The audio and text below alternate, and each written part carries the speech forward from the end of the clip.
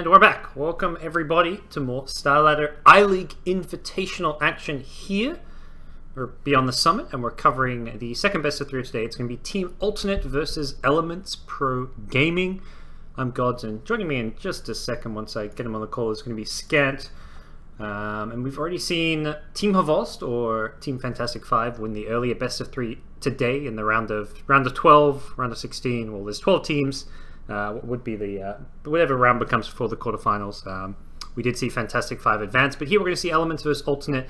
It is single elimination, so it's really do or die for these teams, and we're going to see how things kind of unravel here. Elements, a new roster for them. Something, well, I say new roster, it's not the main team that people are used to seeing. It's what was formerly their B team that's been upgraded, and they're taking on Team Alternate, which has been a bit more of a stable team of late, kind of on the cusp of breaking out as far as the European Dota scene goes. But I believe Scant's now with me. Scant, how are you doing? Yep, Polish Dota, Team Alternate, they're all Polish, and have they had any changes, or are they been completely stable? Do you know? I think they're completely stable. I know that, yeah, well, I can't tell what their nicknames are. One of these players is Supreme. I think John is Supreme, because I think that... Yeah, I saw Supreme in the lobby, because in the lobby it shows their nicknames. It's got to be, yeah, because those are all the other players. So I think the person called John is actually called Supreme, and the other four, they're not. Yeah, then it's their normal 5. They haven't changed. And it's interesting that Elements actually first pick Invoker, because Invoker's like Supreme's big hero. He's like really one of the better Invokers I've seen, and that includes like tier 1 players. It's something that like stood out for me watching this team.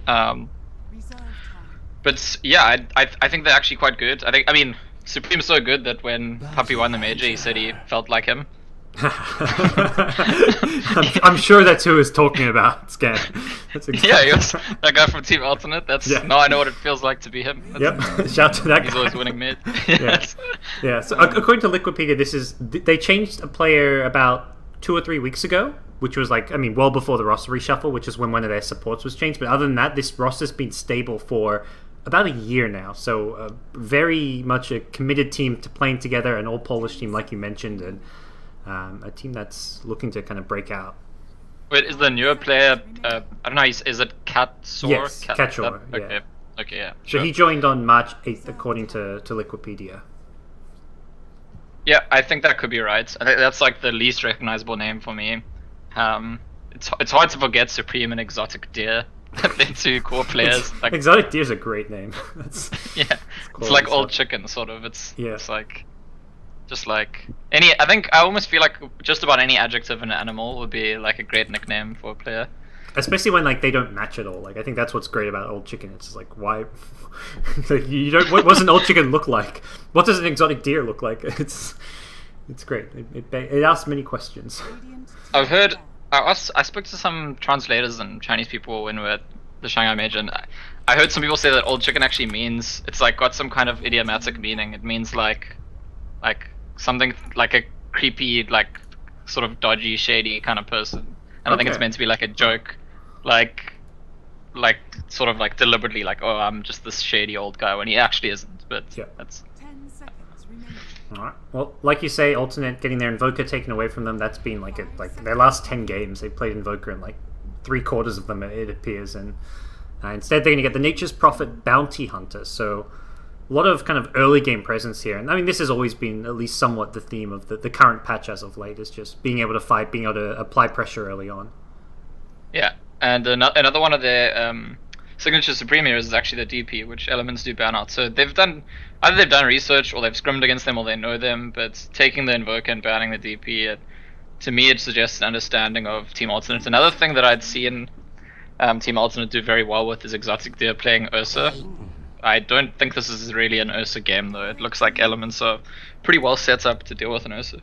Yeah, that's it. All the heroes, all 3 of their heroes, match up at least fairly decently and are good at kiting and locking down the Ursa should they need to. So, be surprised if they go for the Ursa. They're on dire side, so they probably want something with some Roche taking potential, and they're going to get Lone Druid. So there's a safe lane or mid Lone Druid by the looks of things, with the Nature's Prophet already picked up for Alternate. Yeah, I think it'll probably just be the safe lane Lone Druid. It's not the bear I was asking for, but it's still a bear, and it's actually it's interesting because Lone Druid and Nature's Prophet are such big heroes of this patch, but it's quite rare that you see them picked together. And I think it's probably one of the main reasons for that is that it gives away a lot about your draft if you pick these two heroes together. There's a very specific way that your draft has to work. The enemy team can already decide during the draft phase how they want to go about approaching it, how they're going to deal with what you're setting up. And even though, I mean, in our previous series we were talking about how in game 1 the team with a Witch Doctor and a Spirit Break were very limited in how they could approach the early game.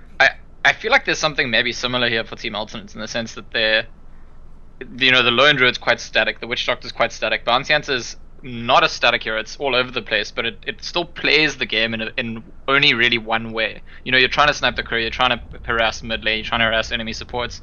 So there's some kind of predictability about what Team Alternates are doing with their laning stage here, and it's maybe something that Elements could take advantage of. Okay. Yeah, I think it's definitely saying like early game weakness, like you say. If you have too many of those static heroes, that well, you don't have to worry about this hero leaving his lane or doing something. There's nothing unpredictable Alone can do early on, and whatever mid hero is going to be there, the mid hero doesn't want to go roaming early on. Like you can expect the Puck, which is now picked up a kind of good fit because they needed a tempo controller, some kind of initiator, but it's a hero who's not going to leave the mid lane until at least something like level 7. Like that's just not really going to be in Alternate's interest. The heroes that can be active is the Bounty and to maybe a slightly lesser extent the Nature's Prophet.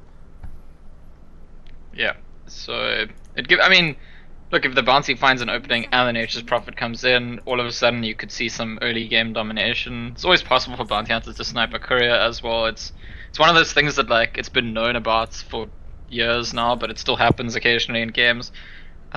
Especially recently, I've seen, I think the first one I saw was Kuroki on Bounty Hunter, starting with boots and not Orb of Venom. And I think when the bounty does start with boots, it makes the snipe less obvious in the sense that you can, like, sometimes people guide their courier to try and dodge the Bounty Hunter, and if you have the boots, you can actually just chase after it and catch it sometimes. Alright, well, last pick into the Spectre, and I feel like this is something Elements can easily get away with, and it's not even something that's really considered a greedy pick so much anymore because of how well this hero actually fights and can just apply pressure, find pickoffs, find some kills, and really catch up. When you hit level 6, you get phase boots, you get earned, so a hero that I feel can actually do very well this game. Yeah, I absolutely agree. I mean, it's like the only games that are bad games for Spectre are the games where the Spectre has an unlaneable lane. Like those games are really, really. I mean, and even those games, actually, I think there was a team, I think Fnatic actually, in one of the C qualifiers recently, I saw them do a lineup where they actually basically abandoned their Spectre. They had just this Vengeful Spirit covering their Spectre, and all the other heroes were focused on controlling the other two lanes, and they lost the safe lane.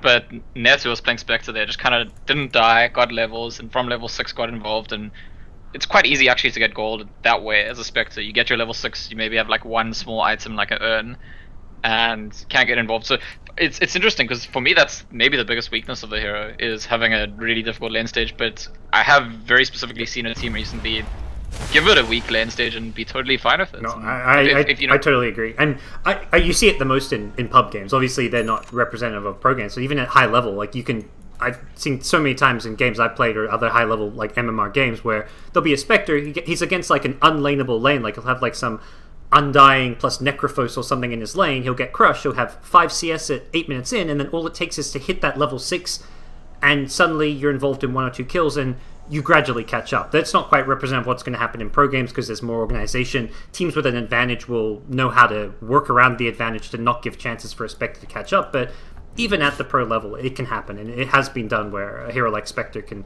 catch up, and your Spectre doesn't need to be the most farmed hero in the game. You've got an Invoker kind of to fill that pseudo carry role as well. So even if Spectre's having a rough time and Beastmaster and Invoker do well, you've got plenty of firepower without Spectre.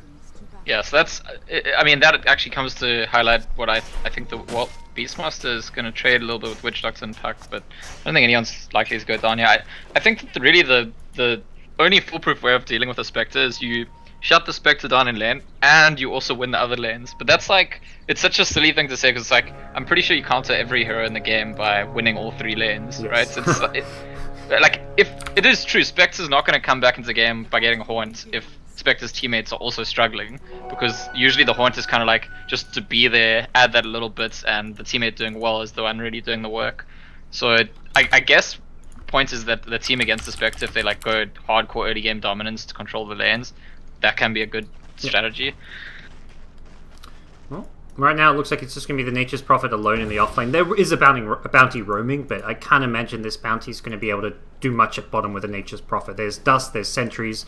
Elements can easily counteract and counterplay this bounty hunter, who is coming down sort of towards this bottom lane. Has wards on hand, which he's going to start by dropping down. But yeah, as you'd expect, he's swinging back towards mid. Puck, who won the block, actually gets a lot of harass off early on onto the Invoker. Yeah, that's Supreme just... he stood enemy side and just shut the Invoker out, and this is, for me, he's kind of star player of the team. He's also got a very good understanding of Invoker, and I think players who play Invoker a lot have especially the understanding that one of the weaknesses of the hero is right at the beginning at level 1. It's really not that much of a presence in lane. That was some brave courier. He just used the courier straight down the lane to bring a salve with Bounty Hunter missing off the map. I feel like that's one of those things which normally would get punished by a Bounty Hunter, but just luckily for the Invoker, Bounty was not there in lane. And also luckily, his Sentry, which is for the Bounty Hunter, scouts on an Observer ward, so gets a big win out of that Sentry. But with that said, they've still found the rotation in. Yeah, and they maybe kill him here. The Puck needs to be careful not to die to the top. Self-cancelled though, so they don't get the kill, but this is still going to be tough for Invoker. Gets his self-cancelled, has to bring out another, loses his Sentry ward on the high ground. Bounty will get the extra Tengu regen to heal back up. Life is looking good for Alternate in this middle lane. I wonder if, you know what, it's interesting that the Bounty Hunter again leaves, because I feel like you have to know that there's another self coming out, and it's another attempt to, like, potential opening for the courier. Tusk gets the bounty rune, and him and the bounty himself fight over it, but yeah, Satan gets his second salve out, so he's sitting on 4 CS here, having chewed through 2 salves, 2 tangos. Really needs some catch-up time, and Puck is not giving him much space here in this mid lane. It's quite a... it's funny, like, if you look at the names, this is like a biblical lane. It's John versus Satan. But, perfect. I don't think there's a Fervian in the Bible, unfortunately. I almost expected Tusk to just go in after Orb was used. Yeah, he's going. Yep. Whoa. Oh, he gets the phase shift dodge. Silencer followed up at the... Oh, can he Orb out of there? Yeah, he will. The Cold Snap not going to be enough damage. They will dust up the bounty, who's just going to pop on out, do as much damage as he can. Should be fine here. No mana for a Sunstrike. And then Fervian will get the Tengu. I think they waited a little bit too long. I mean, it looked like they did go on the basis of orbs cooling down, but they waited a few seconds, and by the time they were like midway through the gank, the orb was ready again. It's quite a short cooldown spell. Yeah, because he phase shift dodged the snowball stun, but if he doesn't have the second orb, he likely goes down there. So perhaps not quite the outcome that Elements were hoping for, and like you say, perhaps a little bit hesitant with the orb. Looking at some of these other lanes, so Nature's Prophet getting what you'd kind of expect, a bit of farm, enough levels out of this lane. We'll be going for the fast phase boots, but Spectre getting alright farm here. Not quite the free farm of the Lone Druid who's sitting on the 20 CS, but at least getting the farm you'd somewhat hope for in the early on stages. It's not the strongest of lanes with this Bane plus Spectre dual lane. Could get dived. Yeah, there's an Orb of Venom on the Spirit Bear. I think he's going to die. Yep. And it's Lone Druid getting it, so look at a very fast Radiance at this rate. And interesting thing I noticed. Oh, sorry. Bottom lane meanwhile, Nature's Prophet getting dived out, can't TP away, so kills in all 3 lanes, getting 2 of the 3, and we'll see. The interesting thing I noticed is Beastmaster's not got any Call of the Wild, and I think it might be because he's against a Witch Doctor, so doesn't want to give extra target to bounce. But at the same time, it's like all of the Beastmaster, please! TP's in. Immediately gets rooted up. I don't even think he can blame the root for that one. He got cast as well, so even if the root doesn't come, I think that was just a suicidal TP regardless, and they're going to lose the tower, gives up another kill. Lone Druid's going to be 2-0 with First Blood and a tower at like 5 minutes in. This is what I want to ask you, like, is it... I feel like the reasoning of not taking your boar and your hawk is you don't want more targets for Kosk, but I also feel like you have no laning presence without the boar. It's like, well, it's gonna be a solo kill for Supreme on the mid lane. Yeah, we caught that one, so just traded hits, coiled him, and then waited for the coil stun before throwing an orb, so easy kill for Supreme, who also had a regen rune, so he's back to fighting Chase, so... I just think Call of the Wild is just a spell you can't forego, it's just that good. Like, you don't really get much out of the Wild Access. Maybe it gets you 1 or 2 CS, but Call of the Wild just, in general, offers so much. So he's got it now at level 3, now that his tower's been pushed. And actually, this is one of those situations where, in a twisted way, it's going to be good for the Beastmaster. He's probably going to get a lot of lane time because his tower's gone. It's much more difficult for Witch Doctor and Lone Druid to chase him out. But that doesn't... it only slightly offsets the fact that Lone Druid's about to have a Midas right now. 5-minute Midas on Lone Druid, and that's not just like a rush Midas. He had the boots, the Orb of Venom, Stout Shield, Quelling Blade. He's not really skipped any of the small items, and if anything, done more what some Lone Druid players do, and picked up the boots on the Spirit Bear, so... Immediate Midas usage, and he's going aggressive once again. Gets the root onto Beastmaster. There's also a dive at bottom on the Spectre. Spectre hiding out in the trees will kick the Beastmaster. He's rooted up again. He goes down, and Spectre, it looks like, with the dagger over the trees, will survive for Elements, but Alternate are just bullying Elements all over. Like, it just seems like they're individually outplaying them. Like, I don't even attribute too much of what's happening right now to the draft. The bounty's kind of getting what you'd want out of the pick, but Alternate just, like, outskilling them in mid lane and top lane, and that, to me, seems more what's going on right now than anything else. Yeah, I completely agree, and I'm not sure... I mean, this is what I was actually talking about, the way to do it. Oh, there's a sentry wall that spots the Bane, and Invis Rune is not going to help you. You need one more hit for Puck. Not going to get it, actually. Oh, he gets the Puck. He snowballs back in, though. John gets one more right click. He gets the kill. He makes it get out of this one. Sunstrike, Phase Shift is there, and he doesn't walk into it in the end. Now Satan in trouble as Bounty rocks up. He's going for the TP. I don't think he's going to make this one. Again, the kind of misplays, quote-unquote, continue. As Spectre, who's haunted... Oh, hasn't haunted him. He just TP'd him with a dagger. He's level 5 only. Hasn't earned, trying to get those first couple of earn charges, which can really change like the state of the game for a Spectre, but doesn't find them, and a big loss for Elements.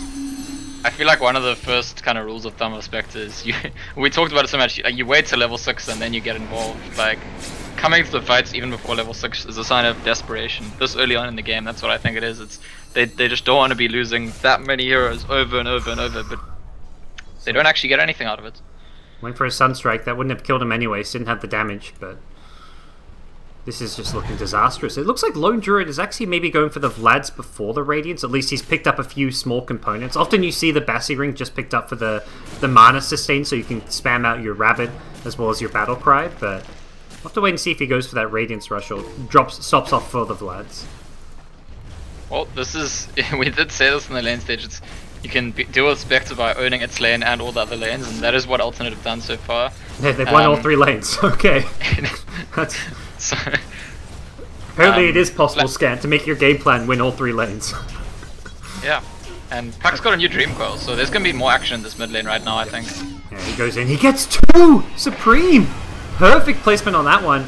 The TP in from Nisha. He's going for Satan, who gets a great body block from the tree, and so I can only imagine. Yeah, Bane's going down as well. John. Well, that's Supreme.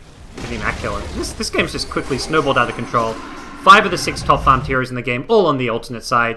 Everyone's having a rough time. It's Spectre who's having the best time, and that's with that like wasted TP in mid. He's still farming alright, but it's looking absolutely grim right now for Elements. I want to say this feels like even more one-sided out of control than the first series game 1 that we crossed, and that game was over in 15 minutes. I mean, I'm looking at this like, I would... one more lost fight, and I think Elements may just GG out. Like, that's pretty much the state of this game right now. Yeah, it's I mean, one lost fight from just an insurmountable comeback. You've got Spectre, but it doesn't matter if Spectre's doing well. I feel like even if Spectre somehow gets like a phase drums and gets a Radiance at an okay timing, like everyone on Alternate's going to be farmed. Like this Invoker is so far. He's 1500 net worth. He's 0-4. Oh boy. Polish Dota is crushing Team Elements right now. Yeah, and I remember earlier in the previous series you were talking about how one team had 5 players in the top 7 and here Alternate had 5 in the top 6. Yeah, it's you know, the one that's meant to be up there for the side of Elements is the Spectre, and the Spectre is hardly doing well. It's you know, I mean, half the net worth of Lone Druid. That says it all, really. It's 3k to 6.1k net worth. I mean, part of that is an inflated net worth on Lone Druid, but I don't think you can attribute it all to that.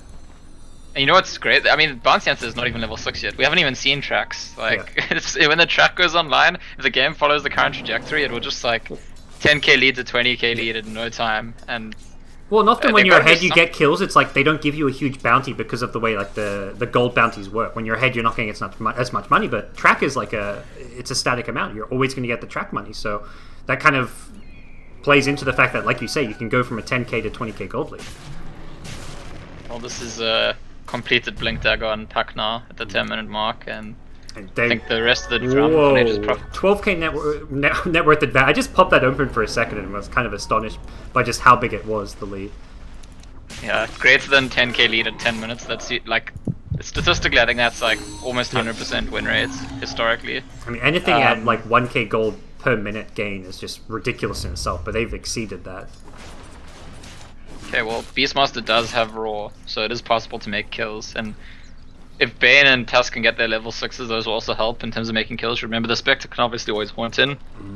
So once you have those ultis up, it's pretty big, but they're going to go straight after the Spectre. And that's a good thing to do against Spectres. Rather than fight elsewhere and give him chances to haunt in, you go gank him, because you know he's often going to be alone, and, well, that's exactly what's happening.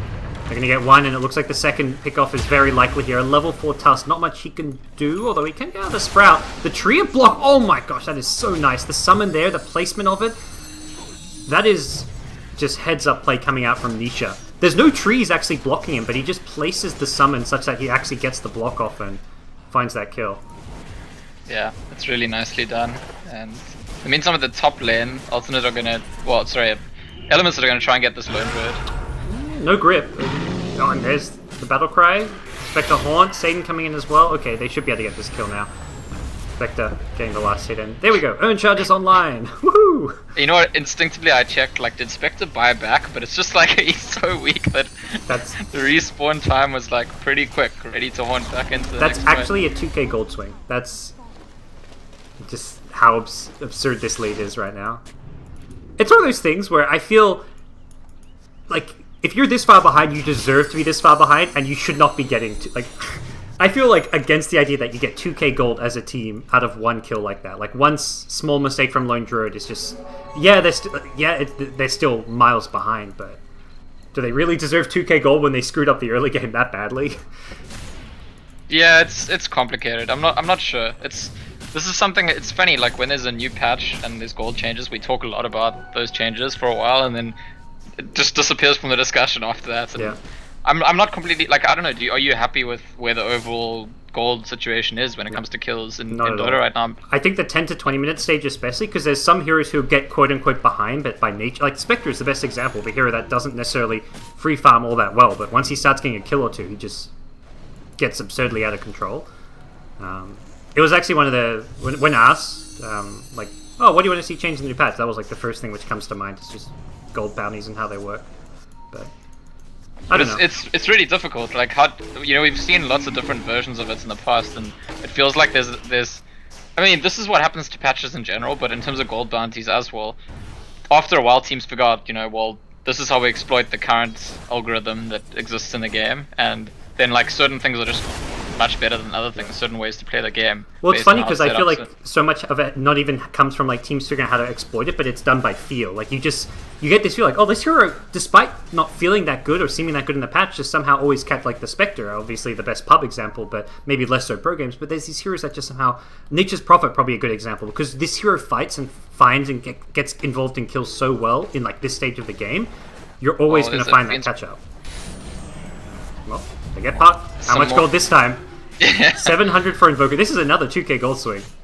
Yep. Yep. Just that. I mean, okay. Like, you get 2 kills, and that's a 4k gold swing out of 2 kills. I do totally agree with you that that's by feel, but I just think that people get that feel in every patch, and it ends up being some kind of distorted, like these heroes are better than others, and Spectre, it's difficult 2k gold. Like, what's happening? I think this game is still fine. Like, alternate chances are go in and win this game convincingly, but they shouldn't be given these, like, I mean, you can say, oh, alternate shouldn't be making those mistakes and giving up those kills, but like that's just by nature what's going to happen. You're against a Beastmaster who can provide vision anywhere on the map. You've got Raw, Fiend's Grip, and a Spectre Horn. You're going to find kills with this. You smoke up, you find a kill, and there's not like any real misplay involved from alternate, like when you go down to a gank like that necessarily. Alternates are trying to kill Tusk in the bot lane. It's a track kill if they can get it, but here comes Spectre. This is the comeback money. You're happily trading 1 for 1 here, and it may even become a 2 for 1. Flo tries to Quelling Blade out, but the cast will lock him in place with a creep. I can only imagine that, despite the track being there, I think it almost, again, favors elements. This is like the... Similar. It's funny because I've had this like thought a few times and talked to a few people I've cast with, but this is probably the best game I've seen recently to like set as an illustration of the way the like weird things the gold bounty rules can do. Yep. It's just like how, in what way does Spectre deserve to have like 2.6k gold at this stage in this game? Invoker was like number 7 or 8 on net worth, and suddenly he's involved in a couple kills, well, basically involved in 2 kills, and he's got drums plus Midas boots at 15 minutes in, which is a bit lackluster farm, but it's still like you're in the game at that point. He was completely out of the game, and with good reason. He played his lane badly. He got ganked. Like he shouldn't be able to catch up as easily as just getting 2 kills. I feel that to me is what's wrong with the system right now. Is a hero that's been shut down should remain shut down for at least a little bit longer. If he should have to like play like go into his like hyperbolic chamber, farm for like 10 minutes, and then come out and be caught up. It shouldn't be like oh, you get a kill and you're fine. Yeah, I mean, I like the basic concept of like when you're behind, getting kills is a bigger deal, but yes, the numbers just seem a bit too inflated right now. It kind of defeats the purpose of shutting down heroes and lanes because of just like, I mean, we go back to the discussion about Spectre and how part of maybe the best way to deal with the heroes is shutting them down in lane, but you see games like this and you're like, well, is it really? Because if you're losing other lanes while shutting down a Spectre, I think Spectre will be just fine most of those games because of how well he can get involved in kills. I mean, I like the basic dynamic in, for example, there's gonna be a smoke here, so let's first see what happens. They're close, they're narrowing in, but it doesn't look like they'll catch up.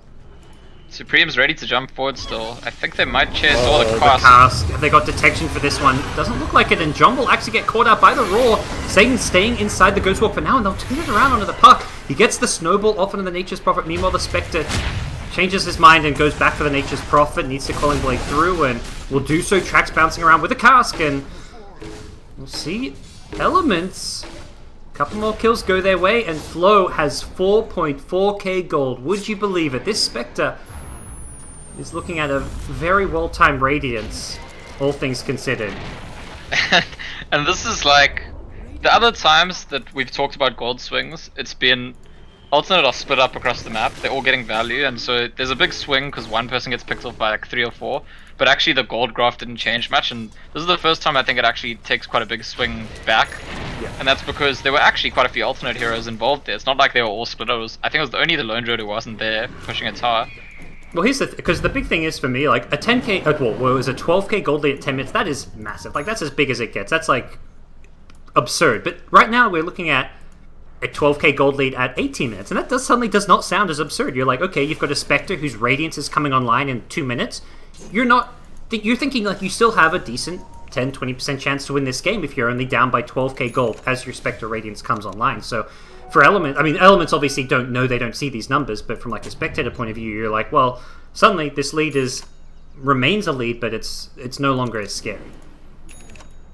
Yeah, and look, I mean, let's say we take into consideration the way the gold works and the teams know that, and it plays into how they draft, you could criticize maybe Team Alternates in the sense that their draft is really good at getting ahead in lane stage, but once the enemy team's all grouped up, Alternate have sort of, it's a problem that especially I've seen teams run into when they have the safe lane Lone Druid, because there's a phase in the game once he's got Midas before he has Radiance that he's just sitting around farming on his own and not really involved with his team. It's something Complexity in particular, when Chelsea plays Lone Druid, he gets involved a lot more early on in the early pushes and fights, and I think that's actually like a really impressive thing, like that they've clearly thought about. Yeah, and ultimately because of the fact that that first Lone Druid death is 2k gold, he should be grouping with his team even though he wants to farm up his Radiance. He'll farm it up much safer by going for towers with his team, by taking Roche, and etc. So I definitely agree. Like ultimately, the patch works the way it does, and Alternate need to play around the patch, which is something we have not really seen them do in the last 5 minutes of this stage of the game. But now they take Roche, and now they're grouping up,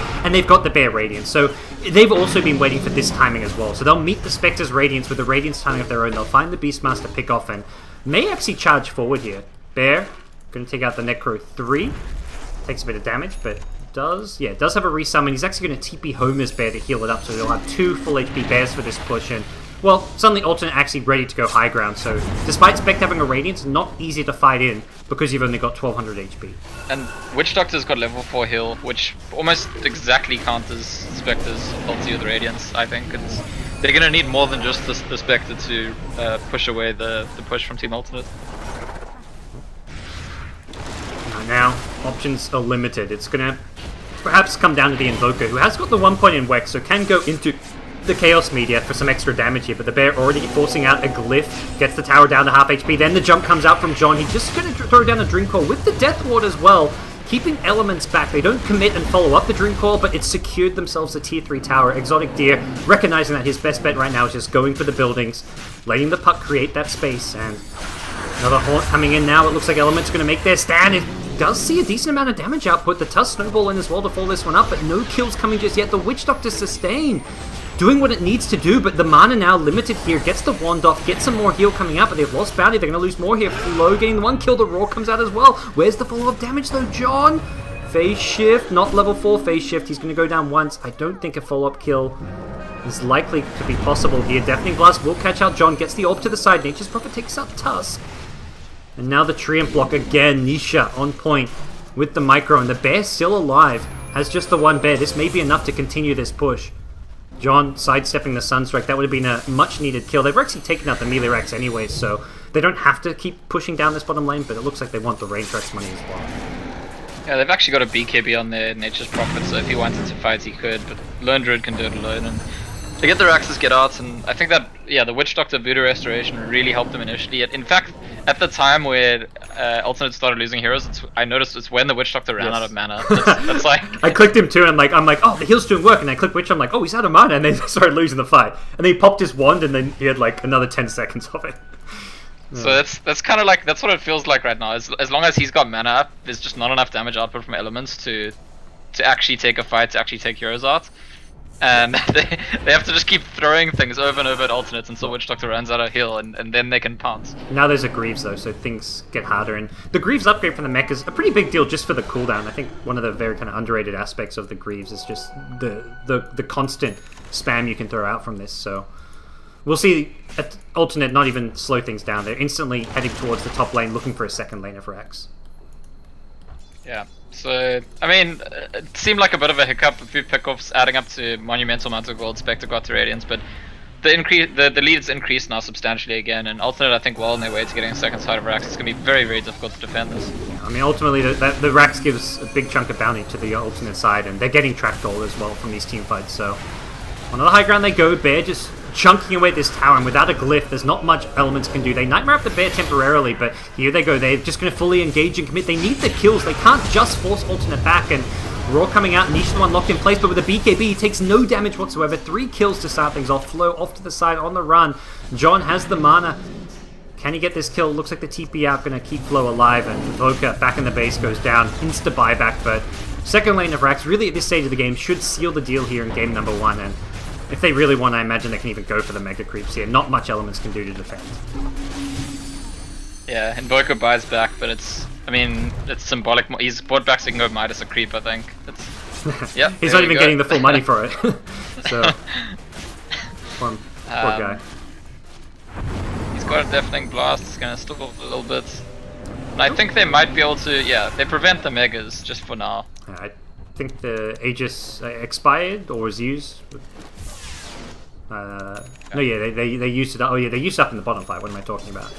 The puck earlier, but they'll regroup, pick up a few more items. Hood picked up for bounty.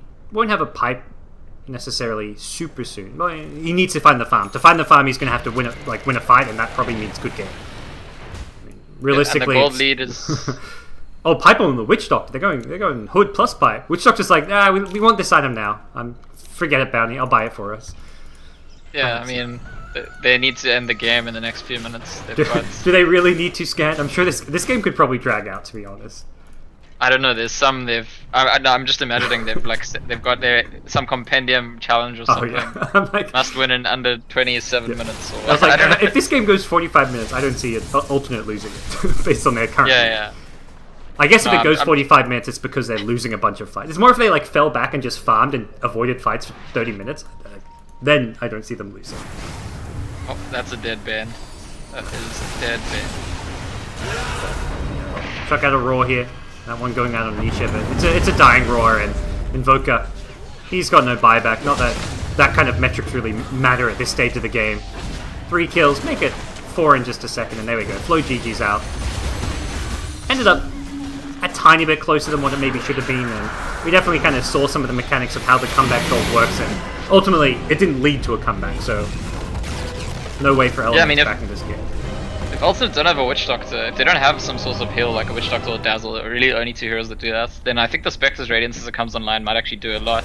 Like, unfortunately the exact right kind of hero to just turn that off, nullify it, and John the Baptist triumphs over the Lord Satan. Good beats evil. It's just game 1, you know. You know, if I've read enough storybooks, evil will bounce back, take game 2 before the game 3 victory for the good guys, maybe. We'll see. The Empire Strikes Back. That's Well, that just started off with the bad guys losing for most of the series. I don't know. I don't know my Star Wars. But yeah, it's...